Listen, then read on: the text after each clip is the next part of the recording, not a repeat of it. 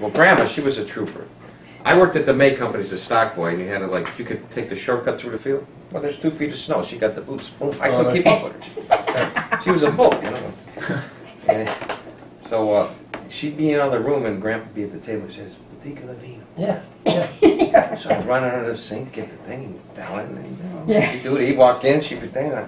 So one day he said, I run under there, I got the vinegar by mistake. Oh, God. You know, I think, hey, here it is. Yeah, I'm getting tired of this stuff. Give him the thing. He went, she goes, "Jack, what's the matter?"